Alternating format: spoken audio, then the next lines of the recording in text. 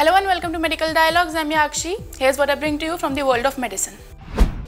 Study reveals coronary atherosclerosis prevalent even in low-risk adults with normal cholesterol levels. In a recent study published in the journal JACC Advances, researchers examined the presence of coronary atherosclerosis using coronary computed tomography angiography in asymptomatic adults without traditional risk factors based on their serum's levels of low-density lipoprotein cholesterol, non-high density lipoprotein cholesterol and apolipoprotein B.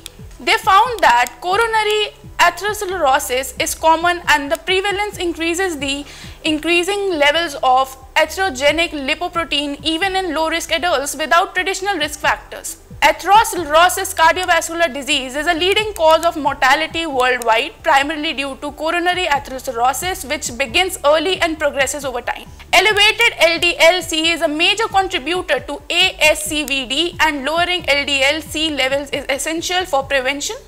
Traditionally, LDL-C levels of more than 160 mg/dL were considered elevated, while levels mg/dL were deemed optimal. However, these thresholds may still be inadequate for preventing atherosclerosis for ASCVD. Data for the present study was sourced from the Miami Heart Study, which included a total of 1,033 participants aged 40 to 65 years.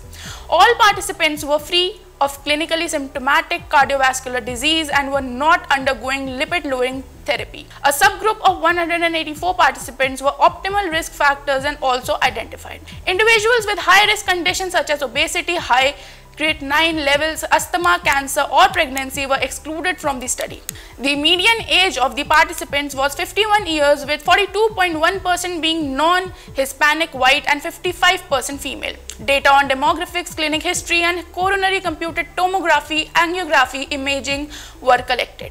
Coronary atherosclerosis were diagnosed using the Atherosclerotic method and classified according to the American Heart Association guidelines. The study cohort had medium serum LDL-C, non-HDL-C and apoB levels of 125, 144 and 94 mg/dL respectively.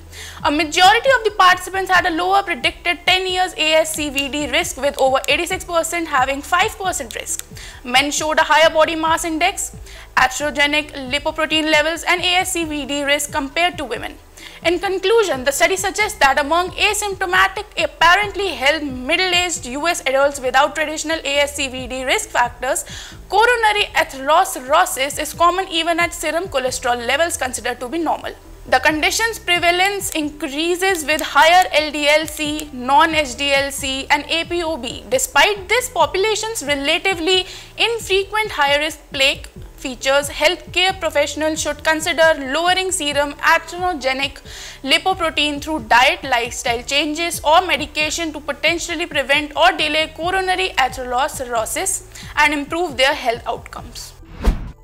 That's all. Thank you for watching Medical Dialogues. Stay tuned for more updates. Never miss a medical update from Medical Dialogues. Like, subscribe and press the bell icon.